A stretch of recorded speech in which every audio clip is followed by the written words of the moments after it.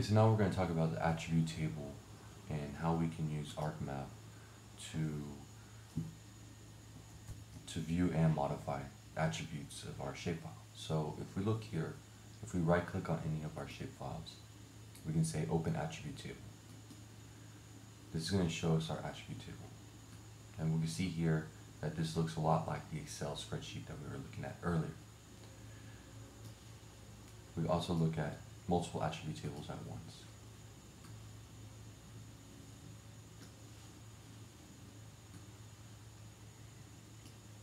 Comparing the two attribute tables. So one thing that we did a few weeks ago is that we used access to make a relation between two databases, tables. And we can do the same thing with ArcMap by using the join feature. So what we're going to do is join the Texas USGS with the Texas Census.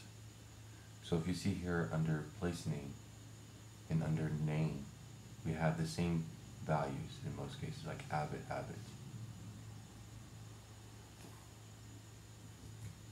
But we have more values in the USGS, because the USGS place names also have things like streams and reservoirs.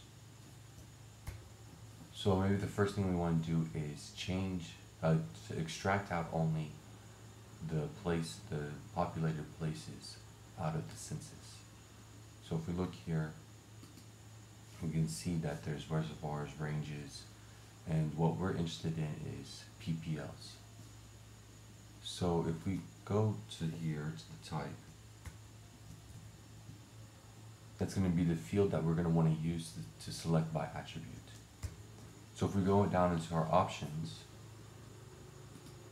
we have an option, under our option menu, something called select by attribute. So we can choose select by attribute. From here, we can construct our SQL statement that will allow us to select only populated places. So what we're going to say is that we wanted to select type is equal to, and I like pushing get unique values. This will get all the different values that we have in our field. You can see here that this one has a dam and all these different park, locale. We want to choose PPL. So we're going to choose PPL. So just double click that, and then you hit apply. Whenever you hit apply now, it will only go through and select the PPL. So you can see here, it didn't select reservoir, it didn't select stream, it didn't select the park, it only selected the PPLs. One thing you can do with your attribute tables, also you can just display what has been selected at the bottom. So right now I have show all, we can change this to show only the selected. If we take our attribute table and we shrink it, or let's just close it, you can see on your map that it doesn't just select it in the attribute table, it also selects it in the map. So you can see now all these dots have been highlighted blue. What we're going to do now is that we're going to export this data out. So if you right click and you choose data, export data, here now I can export out my Texas Census. I'm going to call this one PPL, because this one's just the populated places. And I say okay, it exports it, it asks me if I want to add it to my layer, I say yes. And now I cleaned up my shapefile by doing that. So I can just go ahead and remove my old one, because I don't need it anymore. And that's going to also I'll go here and I'll clear my selection. So if I go to selection and clear selected features, there we go. So now I have Texas Census with just the populated places in it.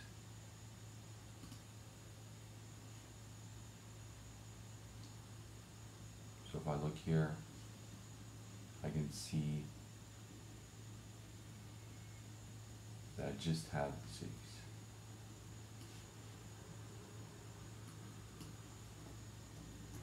Actually, I made a mistake. I should have been exporting from the USGS, because that's the one that had PPL.